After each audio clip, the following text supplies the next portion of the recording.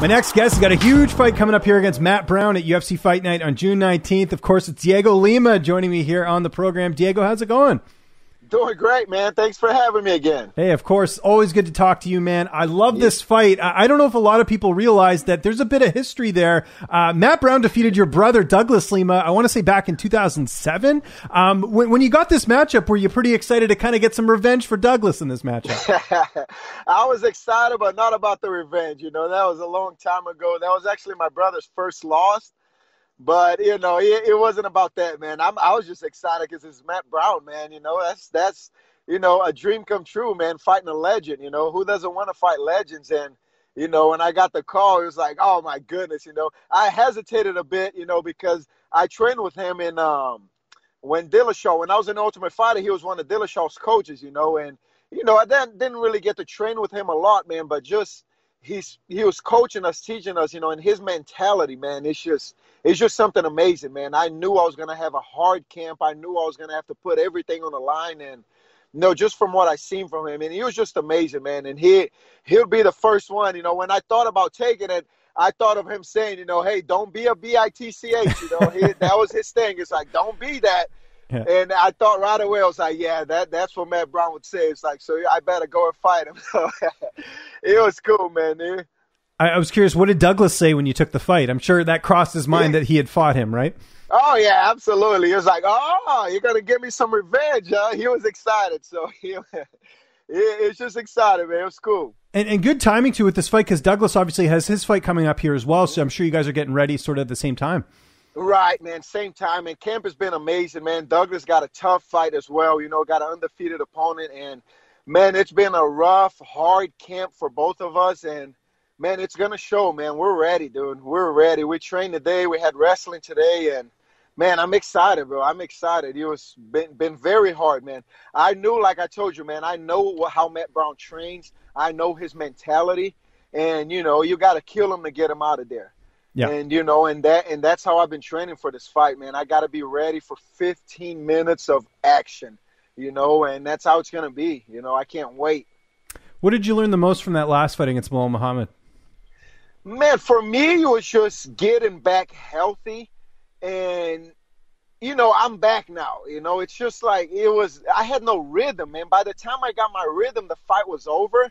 So it was just hard to find my rhythm, you know, and he didn't help, man. All I needed was like 3 seconds to shake off, and he was in my face the whole time. So I couldn't get a rhythm, man. You know, coming off the injury, coming off 2 surgeries, and you know, it was the first time ever. You know, I've never had any surgeries before, and he was on my neck as well. So you're always have in the back of your head, you know, oh my God, am I gonna be okay? Like, you know, so I wasn't thinking that, of course, but it's always there. So you was just getting away from that fear, you know. I could have fought an easier fight, you know, somebody who wasn't ranked. You know, I could have said no, but man, I'm a fighter, man. I fight everybody. I don't care, you know. It was a hard fight to come back to, and you know, I'm glad it happened, man, because it showed where I really am. You know, for me, for my mentality, I needed that, and it just made me so much better, made me confident, made me know I can take a shot, made me know, you know, my takedown defense is there. And, you know, there was a lot of good things, man, even though it was a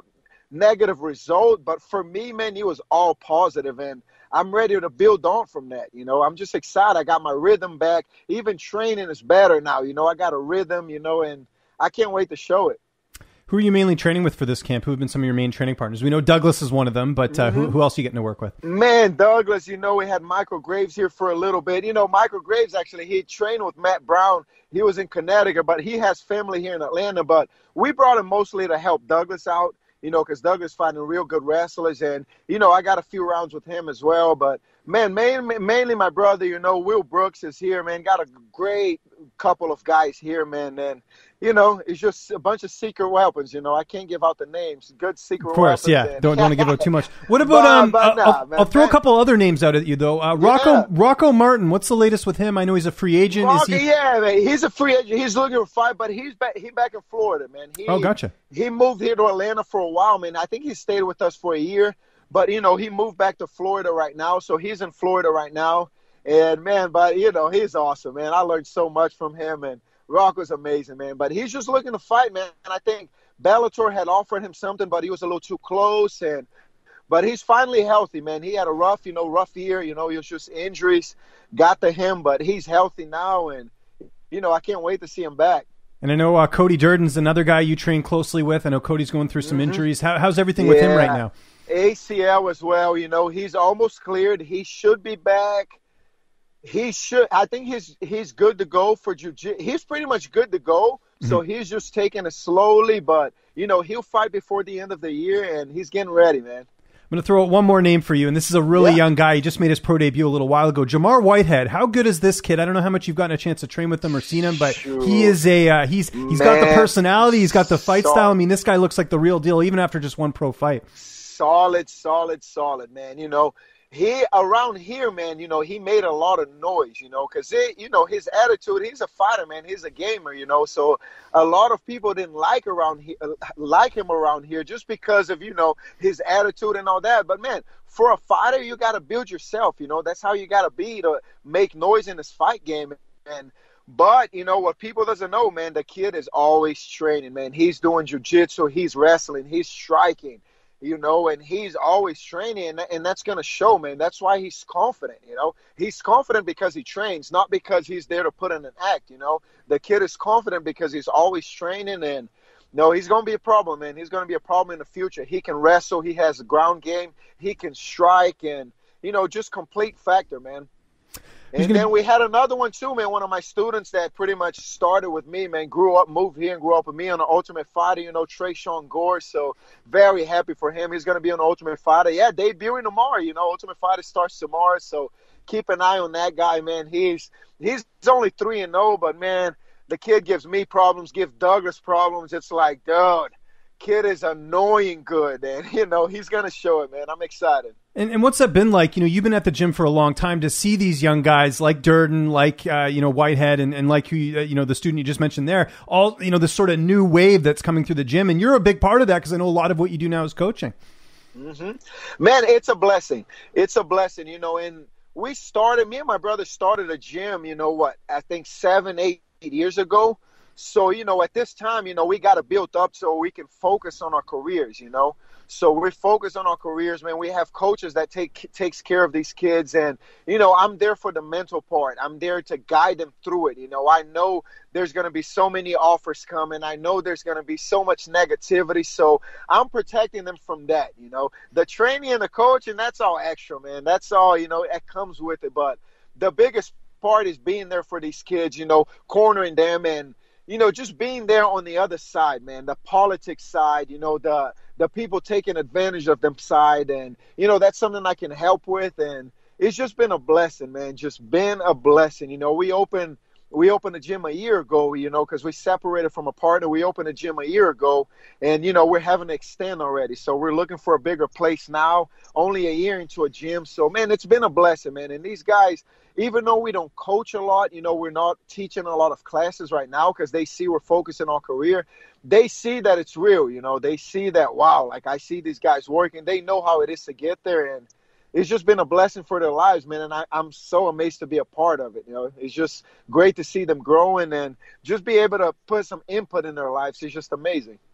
Who's going to be in your corner for this fight? Corner going to be Ron Jucon. Of course, it's like mandatory, right? Juan Carnero, one of the best cornermen. Yeah, he wasn't last time. He had COVID on my last one, man. So that's right. Okay, so I was trying to remember. Belong. Yep, Douglas, and then my boxing coach Philippe. Cool. And how's this fight playing out on June 19th? I can't wait for it. Man, I can't tell you, man. I don't know. You've got some secrets up your sleeve, I think. No, it's not really secrets, man. It's Matt Brown, man. That's one of the fiercest, toughest guys ever, man. I'm ready to go 15-minute rounds, man. I'm ready to bleed. I'm ready to get hurt. I'm ready to hurt him. That's just you got to be ready for that when you go in there with him, man. That's a very dangerous guy. He can knock you out at any moment, and if he doesn't, he's gonna keep coming. And, that's the fight I'm ready for, man. I really feel we're going to put on a show. It's going to be one of those fight of the years. And, man, I'm ready to go, man. I know what he brings to the table.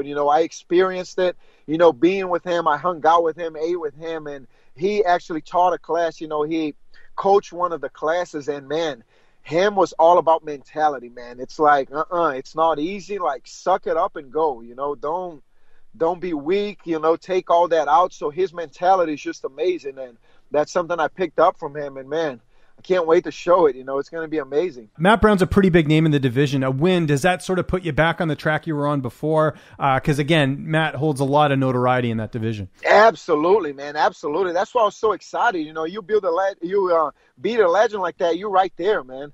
You're right there. And then a lot of things is going to happen now in the top 15. There's a lot of fights coming up on that one, so it's going to be a lot of changes right there. And it's an opportunity. I finished a guy like that, man. Boom, I'm right there again. So, it's a big opportunity for me. I know I just had one with Bilal, and now same thing again. Just a great opportunity. And I feel beating a guy like that is just right away people are talking about you. So, it's a great opportunity, and I'm ready for it. I'm ready to take it all in and go. Now I got that first one out of the way, coming back from the surgeries and all. I just needed that, man. I needed that. I just wish it was a win, but a loss, no problem, man. No problem. Just gonna come right out. Let's go. And we're looking forward to it, man. UFC Fight Night, June 19th. Dhiego, thank you so much for the time. Always appreciate you taking the time. Just remind people where they can get a hold of you on social media, and if you got any sponsors or shout-outs, I'll give you the last word. Thank you very much, man. Thanks for having me. I'm DH Lima MMA, Instagram and Twitter, and let's go, man. Just excited to go, excited to get back in there, and we'll see you on the winning side.